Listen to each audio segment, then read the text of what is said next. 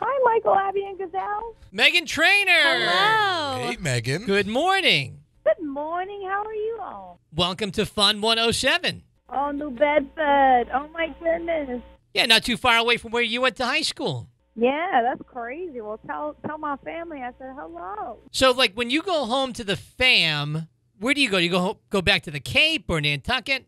No, that's where we went to high school, but the majority of my family left on the East Coast is on Nantucket. I moved the majority of my family out here, so I wouldn't have to do that, but I still got my grandma there, my auntie there, so I'm going to try to get back soon to show Daryl, especially my fiance, where I grew up, to blow his mind, you know? Yeah, by the way, congratulations on the engagement. Congratulations. Thank you, I'm in love. I'm so happy. Hey, can you tell Daryl that we all said hi?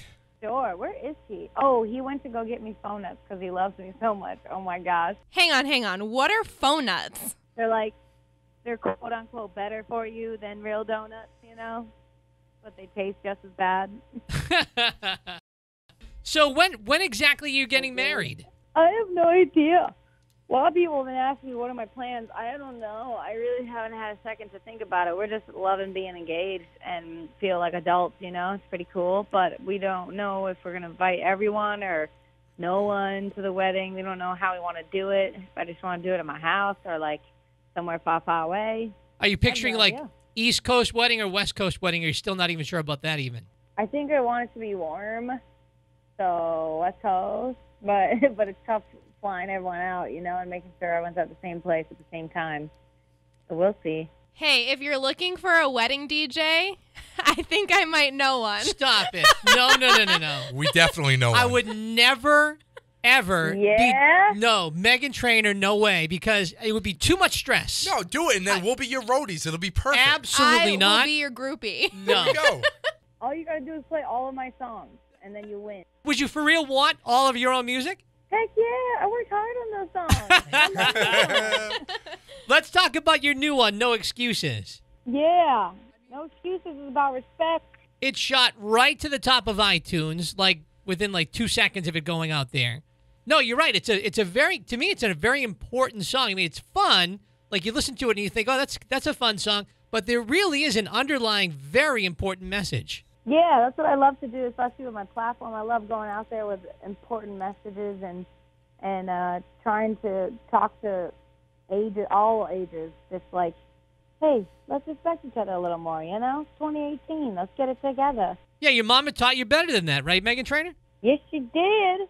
She probably did. I hope she did. But, yeah, she definitely taught you better than that. I know my mama taught me better than that. So how has your mom adjusted to you being Meghan Trainor, like the famous person? Well, let's ask Kelly Trainor herself. Mom. Talk, Mama. Come here. She's right next to me. She's so shy. What's it like having a famous daughter? It's great. You're the same old Meghan I've always loved. Oh, that's sweet. That's so cute. So Meghan Trainor, if we went to Nantucket, give me like the top 2 restaurants we should not miss. Ooh, great question. What's the one we always went to with the pasta? That Beth loves? Fasaro. That's a great one. And then Lulu. Oh, Lola. Fasaro and Lola. They're so good. Those are the 2. You know, you won a Grammy Award. I just want to know what one does when they win a Grammy Award. Like, where do you keep it? Right now, my fiance put it right in front of our living room TV. So when you walk in the house, everyone gets to see it right next to my diamond trophy. I feel pretty special. And I like looking at it a lot. It reminds me, like, yeah, I did that, you know, and goals accomplished, you know. Do you guys ever watch Spy Kids together? Of course we do. I've seen all of them with him by now, but we watched it multiple times, and especially, like, whenever I'm in New York, it's crazy. It's always on TV, like, especially the first one. And we'll just sit there, and I'll ask him, like, how'd you do that? How'd you do that scene? What is that? And it's all to learn all the tricks they did. It was so cool. When you were little and you watched the movie, were you like, I think that little boy's cute? I mean, I think everyone thought that little boy was cute. Little Junie was adorable, and sometimes it was hard when we were first dating. When I would be making out with him, sometimes I'd look and be like, "Oh my God, it's Junie!" Like, Oh, man.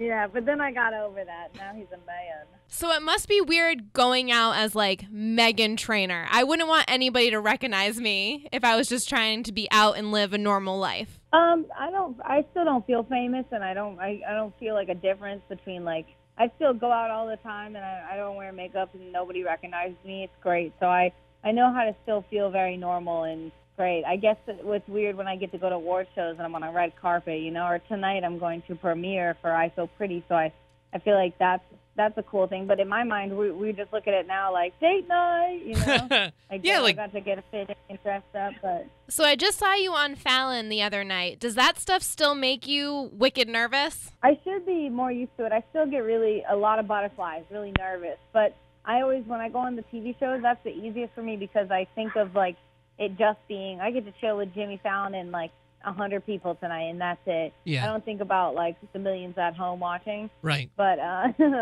but then in the moment, of course, I wave at the cameras. But yeah, I try to block that out. Well, listen, Meghan Trainor, next time you come back home here to Nantucket, make sure you stop by to Fun 107 and say hello. Yes, Fun 107. I wish I could be there all the time. Thank you for playing my songs. I appreciate you all. And we love the cardboard cutout that you sent. Thank you for that. Yeah, I appreciate that. You're welcome. That was my idea. That was the background of my fiance's phone, and I was like, let's let every radio station know that I'm right there watching them. Well, you were actually made our Fun 107 Christmas card. You're in the group, like it's a group photo, and you're in it. Oh my God, I'm honored. I have to go find that. Hey, Meghan Trainor, thank you so much. Have a great day today. Thanks for calling into the Michael Rock Show. Thank you. You too. Thanks for having me.